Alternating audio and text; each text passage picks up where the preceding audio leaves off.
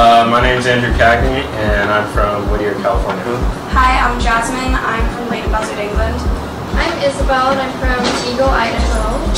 My name is Mia Sara Perez. I'm from San Juan, Puerto Rico.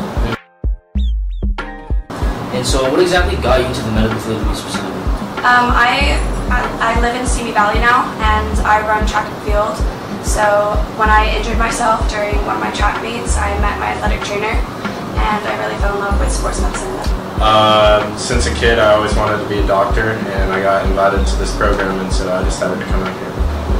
I took a sports med class, Introduction to Sports Med, in high school my sophomore year, and I really enjoyed it.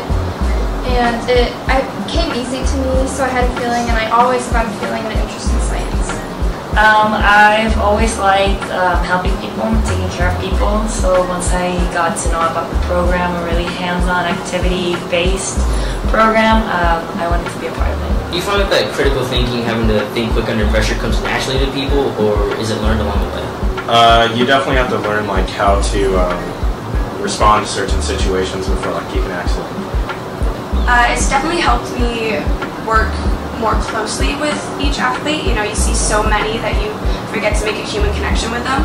So definitely learning more about patient assessments, human connections. I think it depends on who the person is. Some people that comes easier to them, and sometimes it doesn't. Personally, I like a more controlled environment, but some people like the excitement and adrenaline of that situation. I think it is definitely learned along the way. I think it is really challenging, especially when you have a lot of people in panic.